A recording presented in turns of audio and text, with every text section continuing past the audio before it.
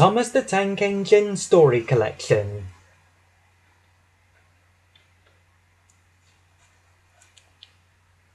The Story of Thomas the Tank Engine. This is a story about Thomas the Tank Engine who worked with his engine friends on the Fat Controller's Railway on the island of Sodor. Thomas the Tank Engine was a cheeky little engine who helped the big engines by pulling their coaches to and from the big station. But what Thomas really wanted was his very own branch line.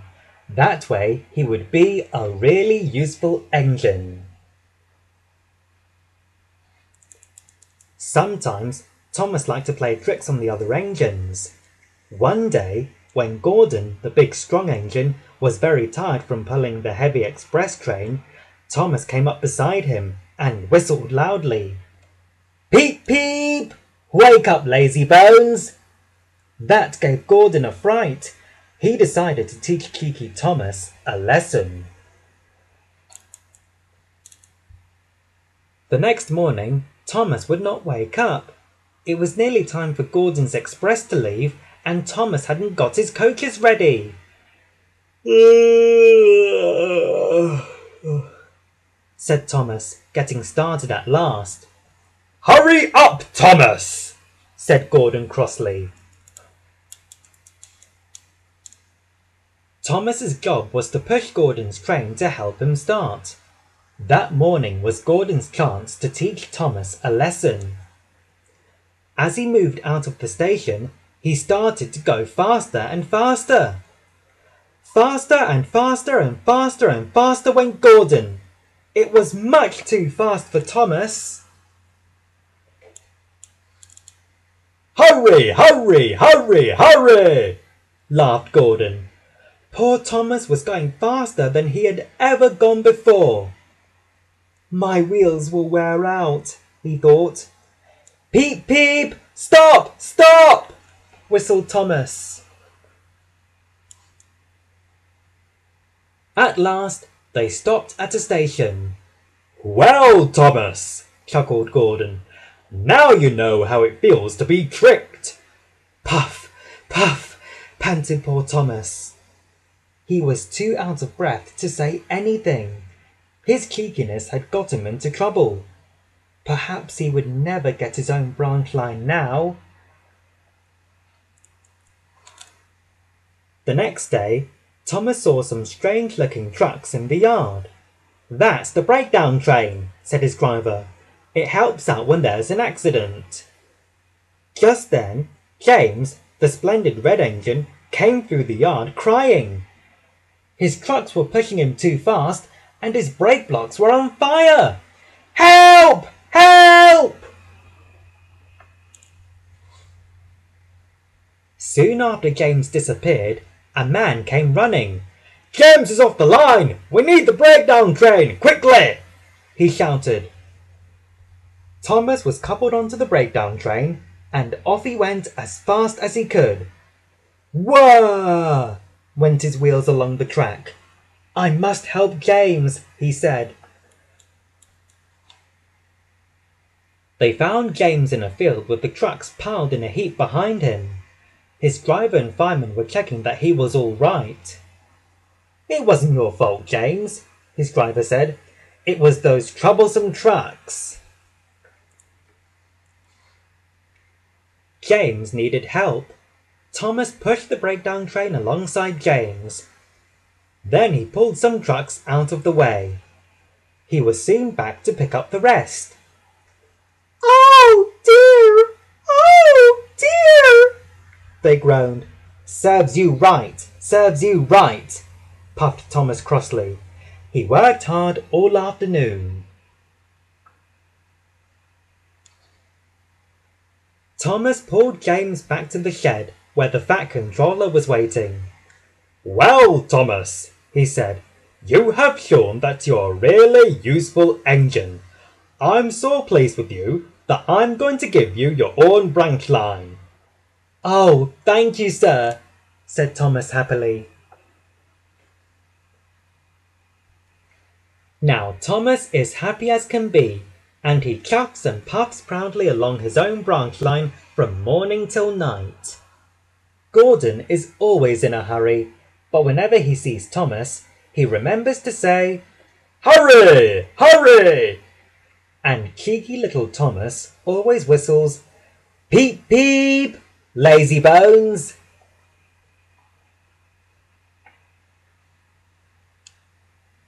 A Visit to London for Thomas the Tank Engine. This is a story about how Thomas the Tank Engine helped the Fat Controller have a very special day in London.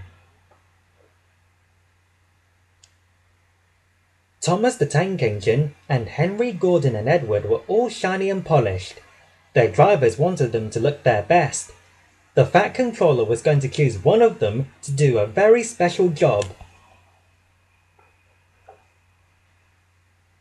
The Fat Controller inspected each engine. Finally, he announced, "Thomas, I choose you to take me and Lady Hat to London to meet the Queen. We must get to Big Ben at 4 o'clock for her. We must get to Big Ben at 4 o'clock for the start of her birthday celebrations." None of the engines were sure who Big Ben was, but Thomas shivered with excitement. He would be meeting the Queen and going to London, the biggest city in the land. The next morning, Thomas was coupled up to Annie, who carried the Fat Controller and Lady Hat.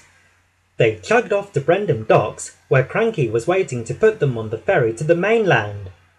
"That ferry is late again," said Cranky crossly. "You'll have to hurry if you want to arrive in London on time."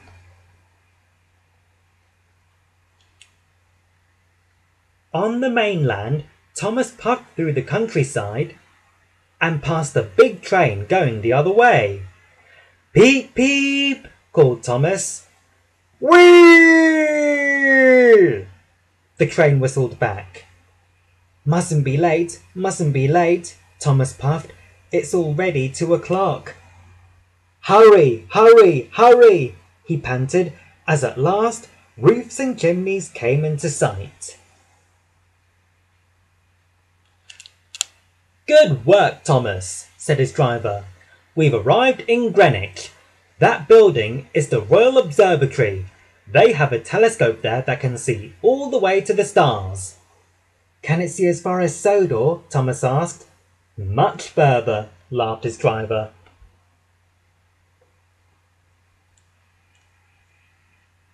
At the River Thames, Thomas was told that they would be finishing the journey by boat. Thomas saw a big sailing ship. "Is that the boat?" he wondered. "No," said his driver, smiling. "That is a very old ship called the Cutty Sark. It used to bring tea all the way from China." Thomas had never heard about so many faraway places in just one day. All at once, there was a merry "Toot toot!" "I'm Dilly," said a friendly barge. "I'll take you into London and show you some sights along the way." It's 3 o'clock, Thomas said nervously. "We mustn't be late for the Queen and Big Ben." "I'll have you there quicker than you can say Piccadilly Circus," Dilly promised. With Thomas and Annie safely aboard, Dilly set off. A big brig loomed up in front of them. To Thomas's amazement, it opened up to let them through. "This is Tower Bridge," Dilly told him, "and there is the Tower of London. It's almost 1,000 years old." "That's the Shard," said Dilly. "It's the tallest building in England." "The dome is St. Paul's Cathedral," Dilly said. "It was built after the Great Fire of London more than 300 years ago." "That big wheel is the London Eye," Dilly went on. "From the top, you can see all over London." "These are the Houses of Parliament," Dilly explained. "This is where laws are made." And there is the Elizabeth Tower with its huge bell, Big Ben. Suddenly, there was a loud bong, bong, bong, bong. 4 o'clock, said Dilly. We're right on time. So that's Big Ben, laughed Thomas, looking up at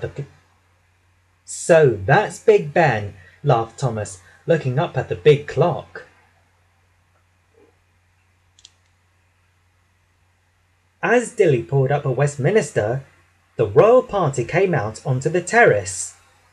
The Queen thanked the Fat Controller for running such a fine railway. I couldn't do it without Thomas and my other really useful engines, replied the Fat Controller. Thomas beamed from buffer to buffer. That evening, as Thomas, Annie and Dilly rested on the Thames, brilliant fireworks lit up the sky. Crackle! Whoosh! Boom! Thomas couldn't wait to tell his friends on Sodor about Big Ben, meeting the Queen, and everything he'd seen in the biggest city in the land.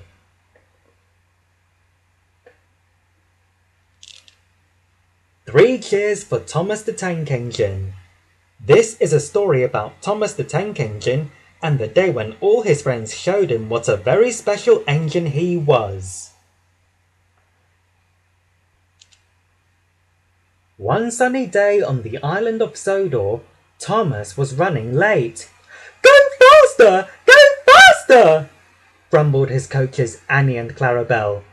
I'm trying, puffed Thomas, but his wheels felt all wrong.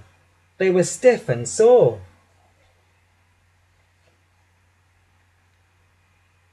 The next day was no better.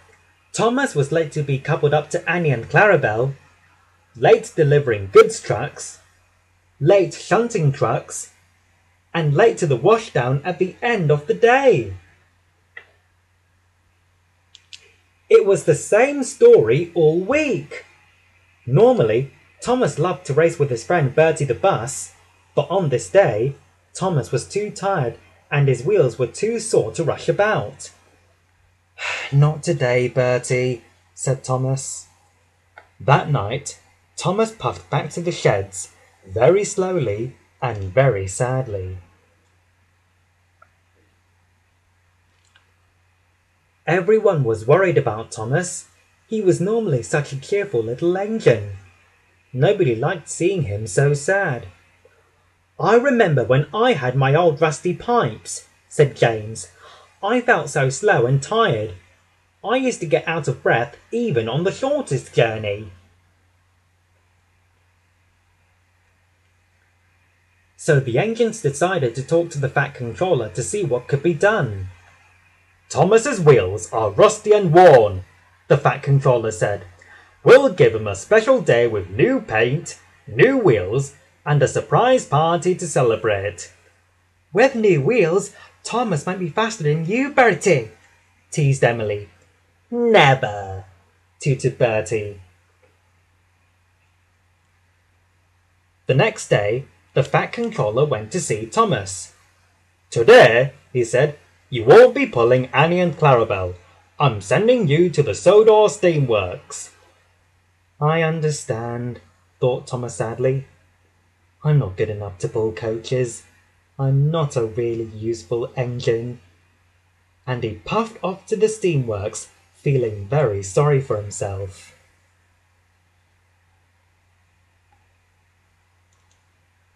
But at the steamworks, Thomas was given a smart new coat of paint, his dome was polished, his buffers were buffed, and he was given brand new shiny wheels. Perhaps the Fat Controller thinks I can be a useful engine after all, said Thomas. I certainly do, laughed the Fat Controller, arriving to inspect the work. You look ready for your party. My party, sir? Exclaimed Thomas. Thomas was about to puff off to his party in Appard Station when Bertie pulled up next to him. Let's race to the party, Bertie said. It's time to test out those special new wheels.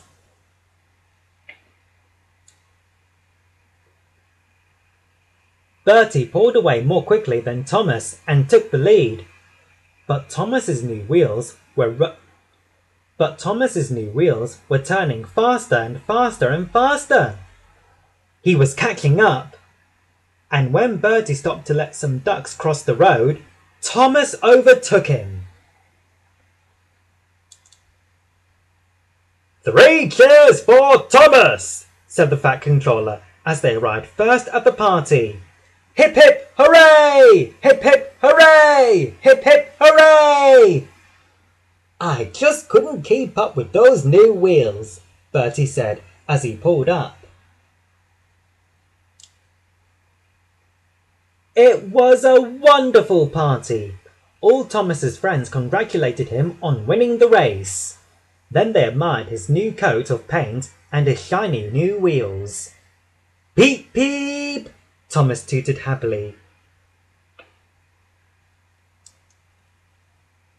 I'm happy Thomas is back to his old self, said James to Bertie that night. Yes, it was fun racing him, smiled Bertie, but next time he might not be so lucky. But Thomas didn't hear any of this because he was already fast asleep.